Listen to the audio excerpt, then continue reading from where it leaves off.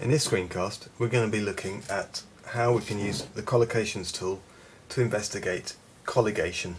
That is, collocation with a grammatical class or part of speech. So the example we had was the verb lend, which is quite an interesting one. And if we search for all forms of lend, we'll get 2,858 hits, which should give us plenty of data. So we go to the Collocations tool, leave the default settings,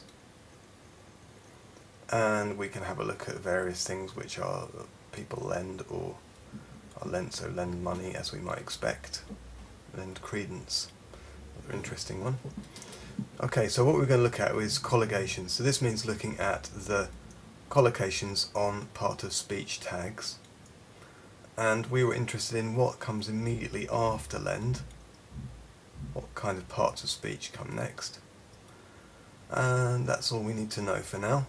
So if we submit these change parameters, we'll notice we get a list of tags which are most strongly collocated with the word you're interested in. Now, if you're not sure what these mean, just a quick reminder that they are easy to find from the standard query page. If we go to simple query syntax help, come down here, and at the bottom of this we have a list of all the tags which are used. So we've got PNX, so we can check what that is. Reflexive pronoun. Now, of course, we might well be able to guess this anyway by looking at the actual list of co-occurrences. So let's try that too. And of course, it's pretty obvious that these are all reflexive pronouns. What is also interesting is that we have quite a strong pattern here. Perhaps we should show them in random order. Don't think that will affect the pattern. We have lend, then reflexive pronoun, then to. So often it's something lends itself to analysis, so it's particularly suited to, or it's good for this particular kind of exercise or thing. So that's the reflexive ones. Going back, PNP is of course pronouns. Again, we could find that out quite easily by going here.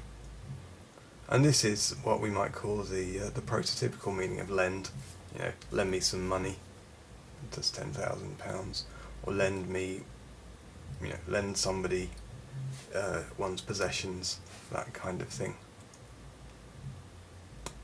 And the third one, the third highest collocate, is DPS. We have a look at these.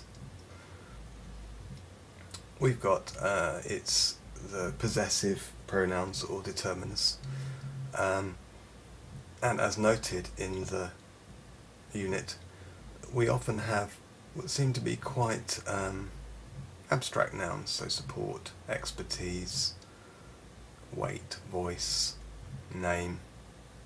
These are the kind of nouns which are lent. So this is really quite an interesting way of investigating how the different meanings of a word are associated with different collocates and colligates.